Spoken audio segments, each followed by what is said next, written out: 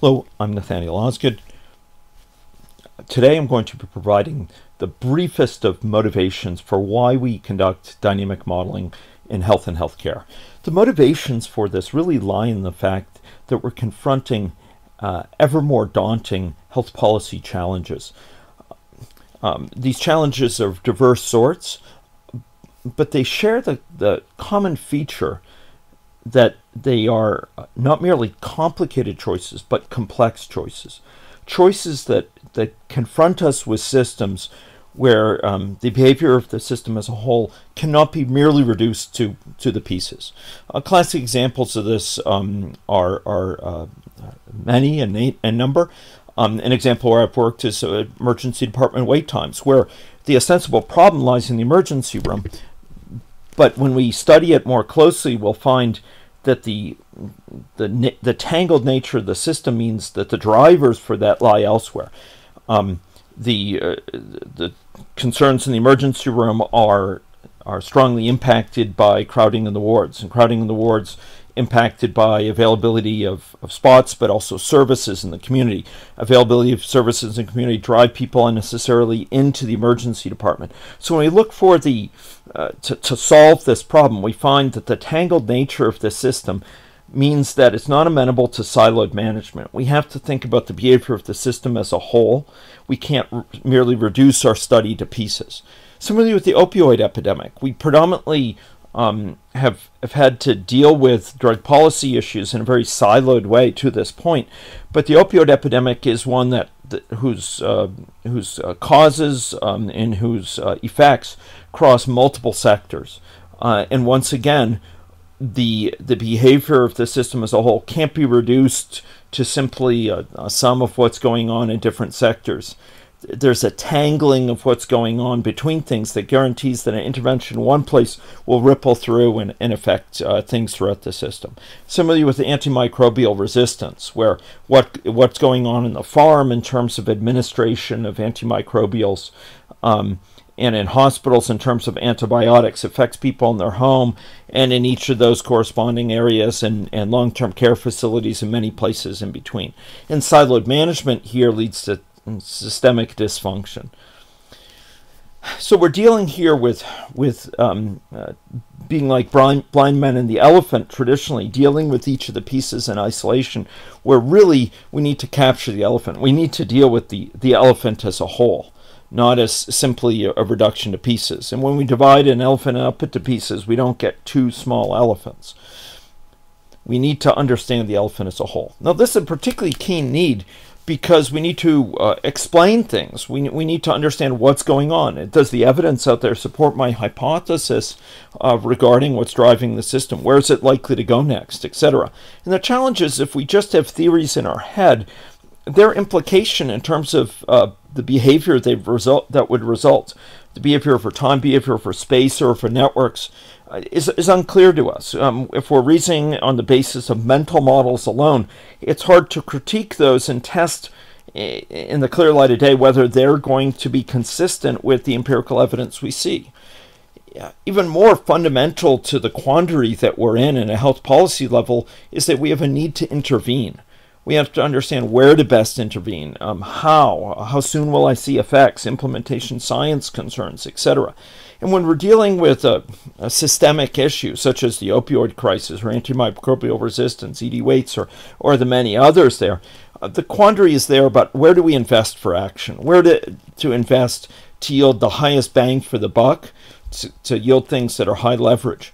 And the quandary here is we may have theories about the world, but as long as they're trapped in our head and somewhat inchoate, it's especially difficult to assess if we undertake certain interventions what the implied dynamics will be. What will we see coming out of it? What will emerge from those interactions? And will they be consistent with our desired outcomes? When we're dealing with a situation like this, we're reasoning purely of models that are in our heads. We are putting ourselves at great risk. We're flying blind. We have misperceptions about interpreting data from the system. We mistake rapidly rising rates of reported cases as a sign of a crisis, of incidents within the system where really it's a sign of more effective reporting, for example. We have policy resistance, cases where the system pushes back against us. We undertake actions that we think are for the best, and we get blowback. We get situations where the system pushes back against us and leads to defeating of our original goals or even adverse outcomes. We have difficulties coordinating effectively, planning and deciding about what policies to undertake, designing a system, and learning effectively from the experience of one area to another. And more fundamentally, we risk working at cross purposes with the nature of things, of banging our head against a brick wall that is just not going to give way. We end up having our resources squandered because we're so busy bailing that we can't afford to plug the hole. We may have lots of resources, but their systematic imbalance assures that we go nowhere. Now, in order to address these needs, we turn to dynamic models, and these dynamic models can be viewed as articulating in a explicit, shareable, and precise way dynamic hypotheses concerning the causal structure of systems out there, what we posit is going on in the system out there. And because we need to understand the effects of counterfactuals, new interventions, novel intervention portfolios, we articulate those models in a way that captures the posited causal structure out there. Now, these models have many uses that I've covered extensively elsewhere, but my goal today is to try to very quickly walk through some of the major motivations. Why do I model? Well, one big reason is to learn quicker, to learn more reliably, to learn more deeply. Why is that enabled? Well, one thing is models help me make my assumptions shared and explicit. Whether they're qualitative models or semi-quantitative, such as this causal loop diagram from System Dynamics, or whether they're more precise in the form of these state charts and AnyLogic, which might interact, but which have very precise states a person can be in, actions that can change those states and rules under which they apply, or these ones from opioids. By putting that understanding out there in an explicit way, in a shared way, we can invite critique by others. We can take ideas out of our head, expressed in very inchoate ways, and put them into a fashion that's explicit, so that they can be critiqued by groups, so that they can be tested by those with long experience in the system. This being from a wonderful stakeholder session run by Joanne Atkinson, the Sachs Institute, and Louise Freebairn, particularly at ACT Health in Australia, that I had the privilege of being involved in. Another reason I model to learn faster is models help me make my assumptions explicit and testable. Far from being a crystal ball, models here are best viewed as learning prostheses. They're tools for helping us think more quickly, more deeply, more reliably, more consistently through the consequences of our actions. Because we can put our thoughts about the model in a precise way, and not a way that's not only explicit but precise, we can run a model and test the degree to which it matches up with empirical evidence. We can take our articulation of our understanding, no longer inchoate but captured in a precise form, see the implied dynamics, spatial, across networks over time, and see whether it jibes with empirical observations. By such, they can allow us to put that empirical evidence to use more quickly and more deeply. We can test more quickly, is our theory consistent with this evidence? And we can more quickly identify inconsistencies in our thinking and learn, therefore, more effectively, remedy our thinking and remedy the model that captures our thinking. So within a model, we have a systematic way of replacing confusion by learning. This accords with the comment by Francis Bacon that truth will sooner come out of error than from confusion. By putting a stake in the ground, by putting in place some explicit, shareable, testable thoughts about what's going on in the world, we can check whether it jibes with evidence, and if it doesn't, improve our thinking. The modern version might be fail early, fail often. Another reason that I use models is because we all use models, and we can use they're models in our heads. They're mental models. The question is, what are we going to do to lower our vulnerabilities to the known weaknesses and very well documented weaknesses of mental models? And the reflection here is we can use computational models to consciously challenge, sharpen, falsify, and allow us to advance those mental models. So here we have a mental model, and by using a model and understanding through simulation the logical consequences of that model, by taking that precise articulation, running it out, and seeing its consequences, we can realize, oh, that isn't consistent with our understanding, and refine the model and refine the mental model that lies behind our simulation model. We can also use that model to motivate collection of new data in the world, and to, using that data, test the model further, to undertake interventions, test them against what we expected to happen with the model, and improve the model. Models here not as crystal balls, ladies and gentlemen, but as tools for learning more quickly, more deeply, and more reliably from the evidence and from our experience.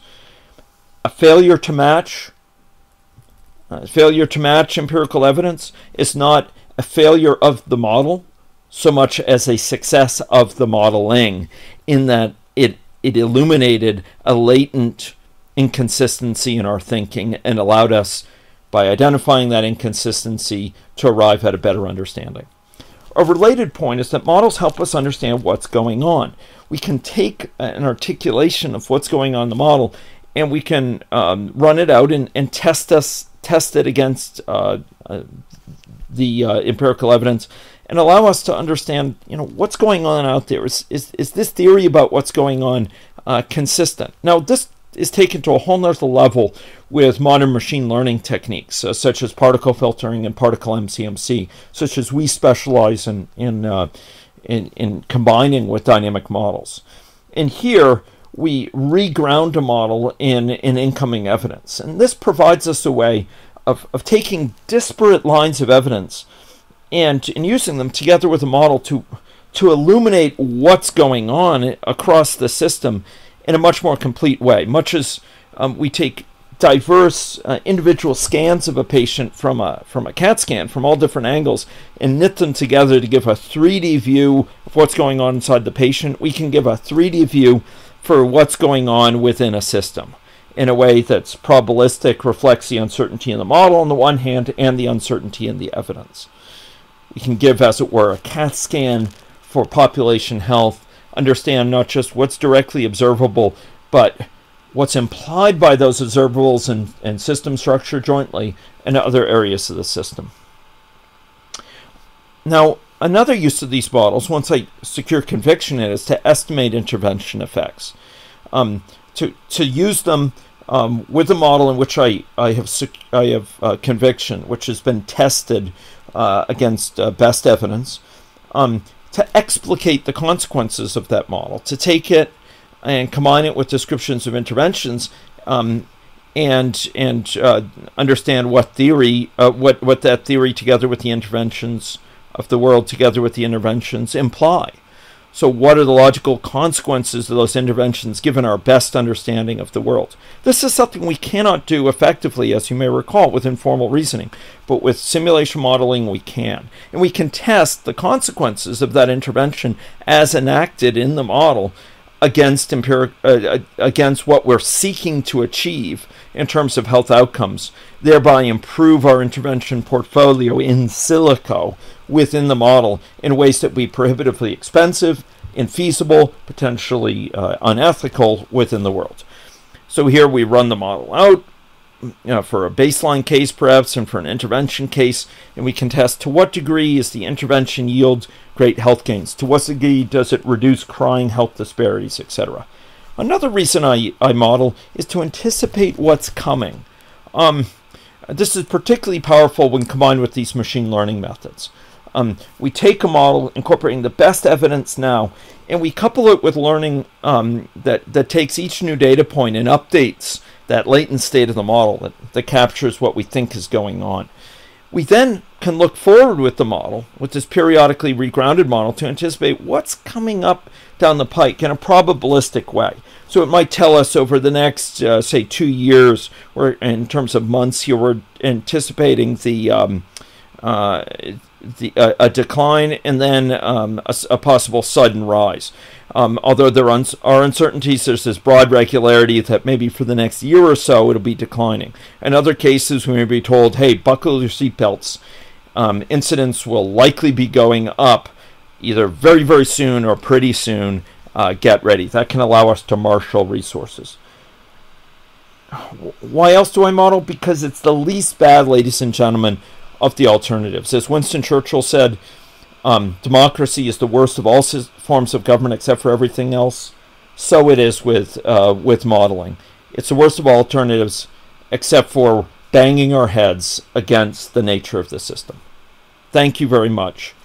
It's an honor to have your attention. You can turn to my many other videos to find more details on some of these points.